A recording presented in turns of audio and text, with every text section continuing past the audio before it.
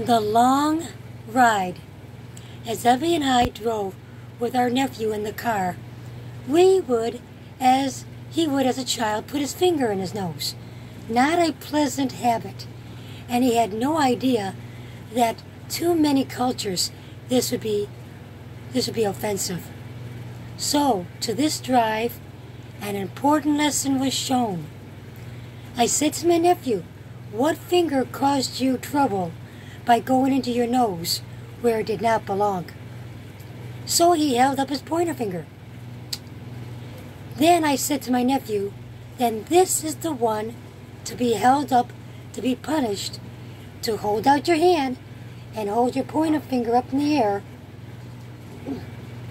The drive was not long, but to a child, it seems like forever.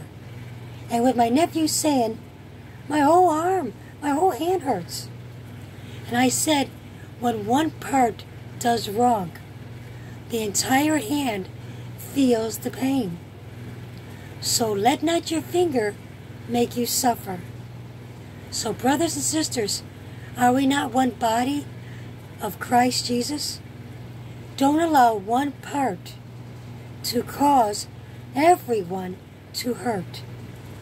My nephew learned not to put his finger where it didn't belong, just as we don't put our gifts or talents into places of the body that don't belong, so we won't offend some.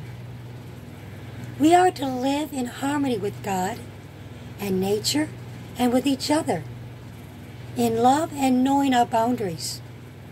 So you will be like my cat, who crossed over into the dog yard and came home running scared and with a big fluffy tail.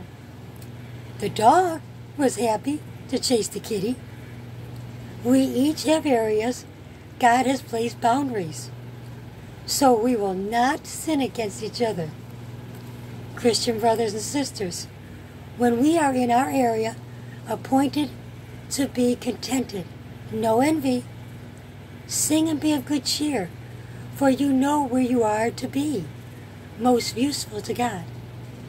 A finger must be useful to many things, but not let it lead you into areas of disdain.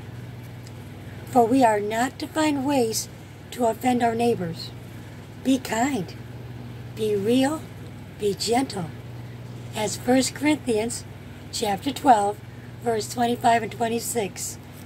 No division in the body of Christ, no strife, no hostility, but all members should have the same care for one another. For when one suffers, all members suffer.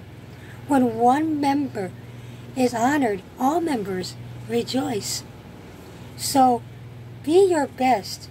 Know your part of the body of Christ, so we all can celebrate before God when the time of reward comes.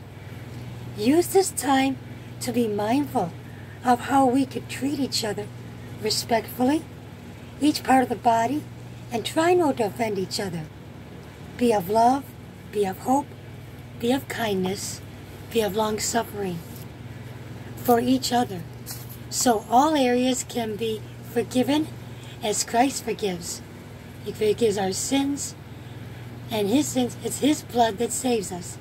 It's His water that restores and supplies us with new life each day as we trust Him. Praise Yah. So Kitty stops messing with the dog, and don't worry, I still love you.